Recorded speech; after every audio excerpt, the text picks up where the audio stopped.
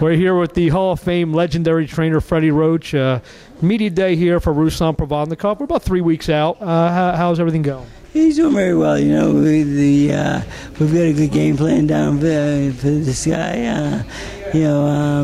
We don't know which guy's going to show up, though, the boxer or the puncher. He does like to do both. Sometimes he gets hit in the chin, and the game plan goes out the window, and he starts to be able to fight back. So we're getting ready for both. I told Ruslan study both Alvarado and Renario's fights because you never know which one's going to show up. Well, I would imagine you'd want the brawler in Alvarado to come up. Yeah, of course we want that, but I think that we'd have to land a big shot to make that happen. Because once we land a big shot, I think the game plan will go out the window and he'll fight back. He's that kind of guy. I think one thing that you guys may have in your favor that may make it a brawl, he's going to be fighting in front of 10,000 of his rabid fans, and he may want to put on a show for him. Do you think? Have you thought about that? He may get a little overzealous because of that? Of course, the hometown. It sucks fight at home. You know how many people ask you for tickets for free tickets? Everyone thinks you get 1,000 free tickets. So, fight at home is not that easy. A lot of pressure, a lot of fans, a lot of people request, a lot of requests.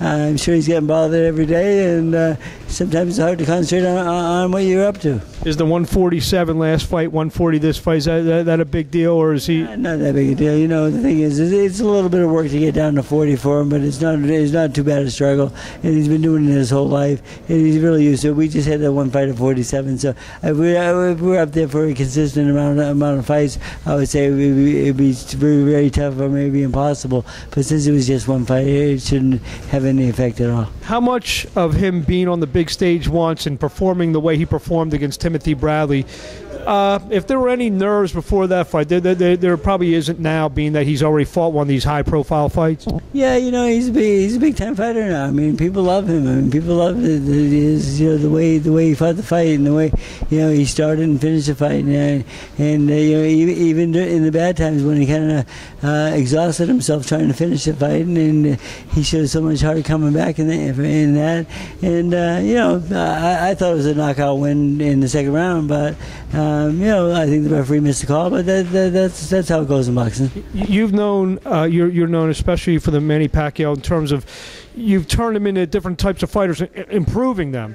How much do you think he's improved? He's been with you still just a handful of fights. So how much improvement have you seen just in that quote short of time? He's always improving, and the thing is, I'm catching him on the mitts, and then I usually know what's going to come next, so I don't get caught like cold or just out of the right position.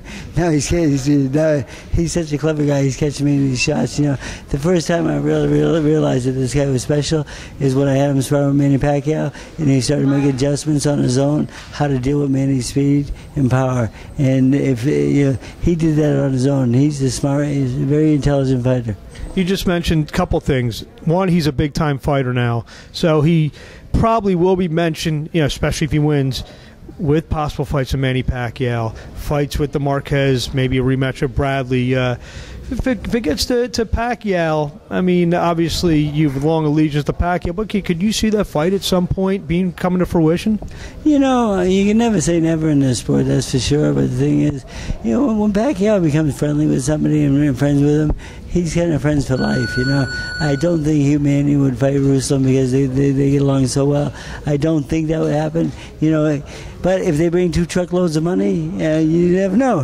So it might be good for both of them. So you never know. On a little side note, a lot of people are in town here for the big Chavez-Vera fight, and you've been very close to Chavez for quite a few years, and you're reading and hearing and the same thing, everything about these weight issues.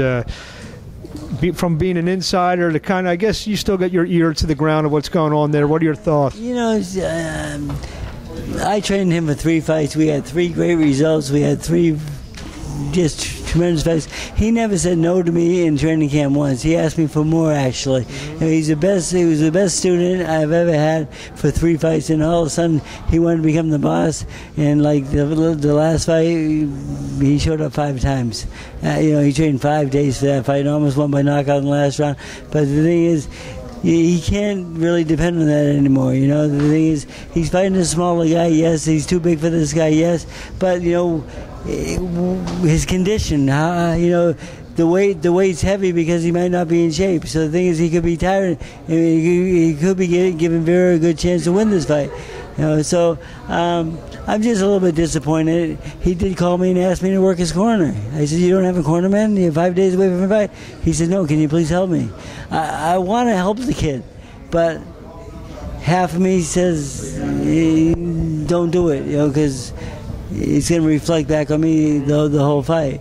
But some of me I want to help the kid though. But I'm not sure what's going to happen. That actually leads to my next question. There was a couple published reports that maybe after this fight the door will be left open for you to come back. I asked his dad, and he said in so many words that I could see us being back with Freddie. Yeah. I mean, you pretty much, if you get the full camp and a commitment out of him, seems like it'd be an easy thing to go back to. Like I said, first day you miss is the day I quit. Okay, if you keep coming like you did in the early days, and don't embarrass me, and don't not show up, and then maybe sit and wait for you, I'd love to train him.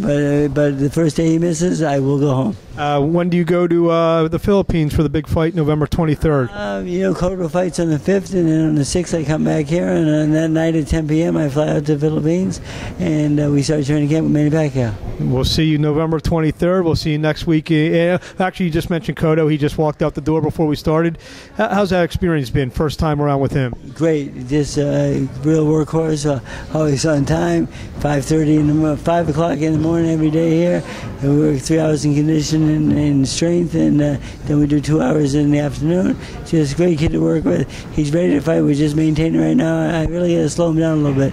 He's a pound and a half overweight right now, and he's just in great shape. Is it obviously you broke down a lot of his tapes preparing for the Manny fight with him, and is it easy knowing what you studied what a guy's weaknesses are? Is it kind of easier knowing what you feel that you need to work on with him? Yeah, I knew exactly what to work on with him, and you watched the Trout fight and even the Mayweather fight, which he fought a pretty good fight in. So, but the thing is, he had gotten away with what made him. I mean, when you mentioned the name Miguel Cotto, great left hook to the body. I mean, he stopped throwing that. He didn't use that anymore. So I tried to bring back. I didn't want to change people, but I want to bring back what worked for him. And I went home a couple nights ago and peed blood. So the left hook's coming back. Freddie, we'll see you here, there, and everywhere around the world. Thank you. Thank you very much. That's right.